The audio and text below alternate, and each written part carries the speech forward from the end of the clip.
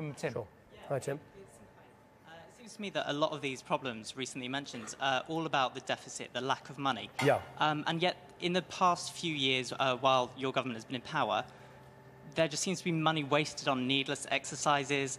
The Badger Cull, for example, that wasted millions of pounds and it ended up costing more than it saved, which just seems well, let's take the absurd. Badger Cull, because this is probably the most unpopular policy for which I'm responsible, and I'm going to try and explain to you, Tim, why I think it's the right thing to do.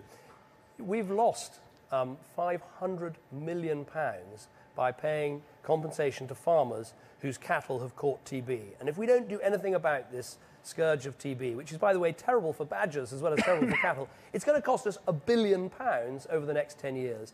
Now, sometimes in politics, you've got to do the thing which you believe is right, even though you know it's unpopular. Now, I know it is very unpopular culling badgers, but I profoundly believe that part of the way, only part of the way, but part of the way of trying to create some areas of the country that are TB-free is to do this. So it's very, very difficult, but I believe it's the right thing to do. And that's, in the end, you know, you have to make choices as a politician sometimes, and sometimes it means doing something which you know people don't like. Tim, sorry, you're Tim. supposed to ask about housing, you asked about badgers. Oh, sorry, that's I bad. can't do That's all right, but it's, you know, can't say we haven't covered lots of subjects tonight, Faisal, it's good.